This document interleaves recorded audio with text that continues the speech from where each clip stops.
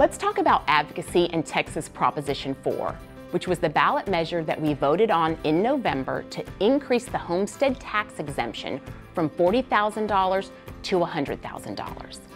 It's the measure that put, on average, over $1,000 back into the pockets of our homeowners.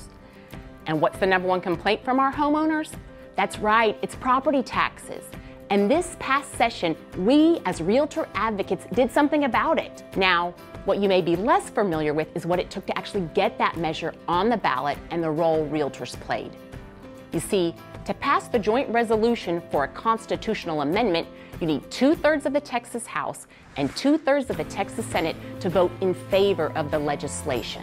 And let me tell you, it is not easy to get that many elected officials to agree on anything, much less tax policy. So this meant that we needed 100 state representatives and 21 state senators to vote yes. That's at least 121 offices where we needed relationships where we could walk in and educate and advocate for our position. I personally love this legislation because it highlights why it is so important that we work with people on both sides of the aisle. Because you can't get to 121 votes with just one party. And I get it. The odds of you loving 2/3 of any legislative body is pretty slim, and that's okay. You don't have to love every elected official personally, but we as Realtors need to be in a position to walk into their offices and talk with them about Realtor issues. And I want to make the point that these relationships didn't happen overnight. They have been years and years in the making. Consistent relationship building and advocacy is what allowed us to have a seat at the table as the property tax relief discussion was being had.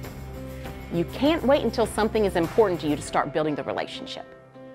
And on a final note, if you weren't talking to your clients about this win, you missed a real opportunity to show value. Be sure to let your clients know that we are always fighting on their behalf. Texas Proposition 4 is a great example of why advocacy and TREPAC are so important to us as Realtors and to our clients. Honestly, the success of Prop 4 is the perfect example of advocacy in action.